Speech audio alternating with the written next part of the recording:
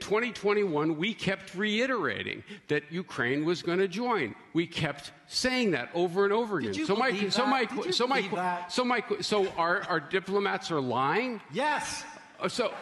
Yes, that's the real world, guys. Come on, come on. But you could. That's the real world. Wait a sec. Our diplomats are lying all the time, yet the Russians should trust them when they offer assurances. No.